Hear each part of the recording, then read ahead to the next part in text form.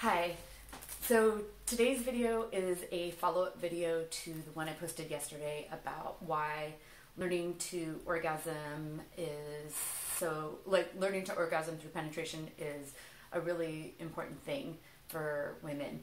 There was a whole bunch of things that I had thought about afterwards too that I wanted to go into, but I came across this video from Dr. Brenda, I can't remember her name right now off the top of my head. I found her on Instagram, IGTV, and she had posted this video about spirituality and sensuality. And it was like she was echoing the words in my head that I either thought or have said or talked about.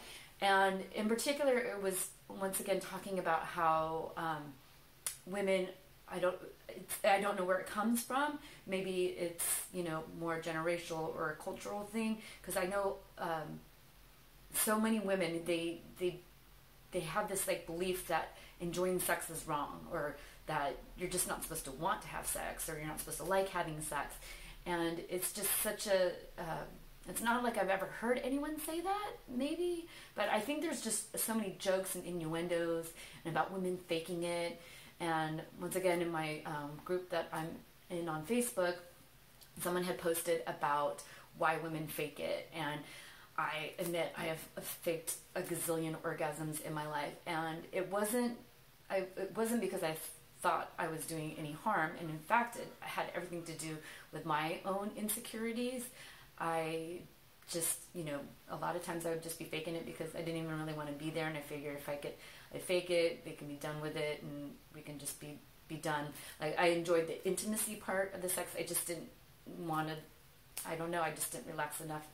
I mean, thinking back about it, I guess most of the time I just didn't relax enough and wasn't in touch with my body to even get there, so why even try? That was a lot of the reasons for faking. And, now I would never fake an orgasm because I know so much more. And if I will admit there was a couple times about a year ago, where I caught myself faking an orgasm with someone, and I realized it was because I didn't really want to be there, and I didn't feel like having a discussion about, why I wasn't going to be able to orgasm. And instead of speaking my truth and stopping what I was doing and not having sex with this person, I just continued on with it, and it was just easier to fake an orgasm than it was to speak up in that moment. And I thought about it later, about why I did fake that orgasm, and I realized I didn't have good open communication with that person, and they had done, small behaviors that made me not trust them. And so because of that, I didn't want to open up. And I think that happens a lot to a lot of women. Guys don't fake orgasms, so I think that kind of belongs to women. Anyways, I think women, we're just not comfortable speaking up, or we feel that there's shame, or that we're not supposed to enjoy. And then, once again, kind of goes back into what I do, which is helping.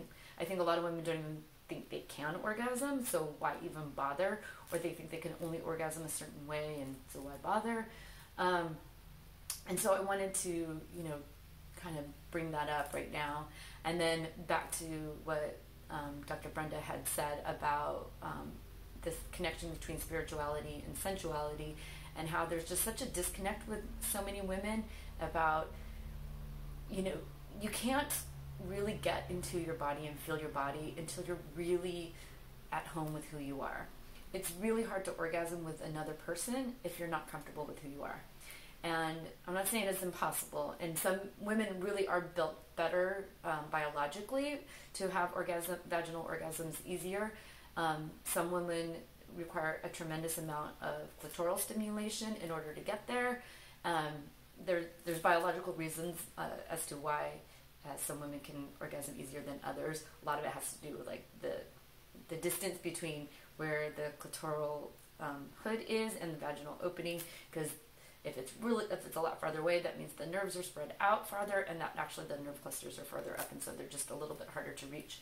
But it is still possible to get there, and that's what I help women discover, is how to find out where their G-spot is, and how to, not just their G-spot, but their E-spot and their O-spot, because those orgasms are usually, some are easier to get to if your G-spot is farther up, then the A-spot or O-spot is easier to have an orgasm that way.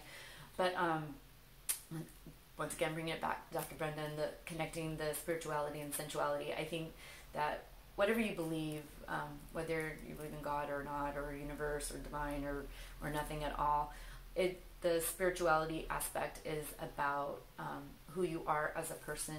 You know, that brain, that little voice inside of you, and getting that voice to connect with your body. And I think that is what so many women are lacking, and that's actually one of the things that I do help women with. And I think it's so important because that is, you know, you live with your body every day, and you get to walk around with your body every day, and you get to experience joy and happiness and orgasms with your body if you let it. And I think that connecting with yourself is super important. And I think I come across a lot of women who don't know how to connect to their body. I didn't know how to connect to my body, but luckily I learned techniques and tips and tricks, and now I know how to be present in my body and feel my body and enjoy myself. So yeah, I guess that's where I'm leaving it today. Hope you have a great one. Thanks for stopping by and watching. Bye.